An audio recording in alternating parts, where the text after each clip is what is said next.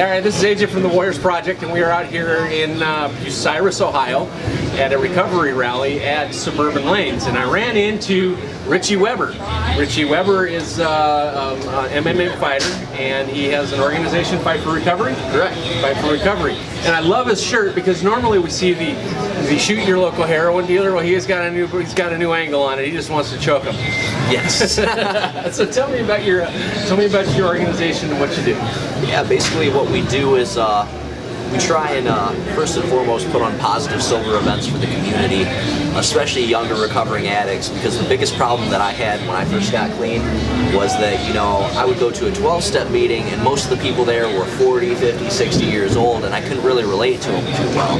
And all too many times I would get really bored. And, you know, I love my mom to death, but when you're 22 years old and you only hang out with your mom, sometimes you feel like a loser. So I needed people that I could hang out with, because otherwise yes. Oh, even better. Yes. That's better. So, you know, I needed people that I could hang out with that were my age, that I could relate to, that didn't use drugs. So that's kind of why I started this in the first place. All right, so tell me a little bit how you got where you were going in that, with your addiction. When I was 17 years old, I broke my arm playing football.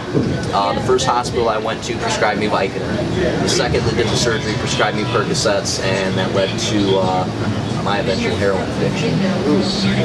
So we see this reoccurring over and over again, that our doctors are original drug dealers. Yeah, basically, you know, for the first couple days, did I need some painkillers? Sure, my arm was killing me, but 3 months, no, I didn't. No, I didn't need a 3 month supply. Not at all. Well, excellent. I hear you're doing a lot of good. I hear you're an MMA fighter. Yes. And you had your first fight in a memorial of your best friend that OD?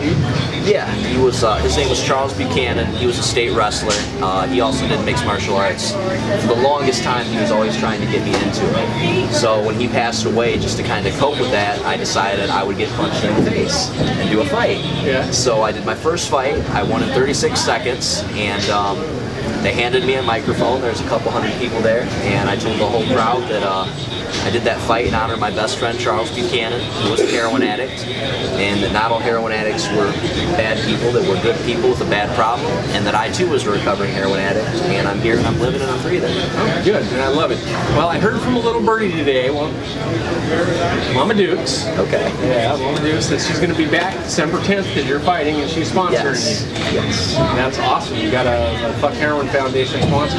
Yes, it's awesome. That means she sees something good. I would like to see that go. I plan on being there.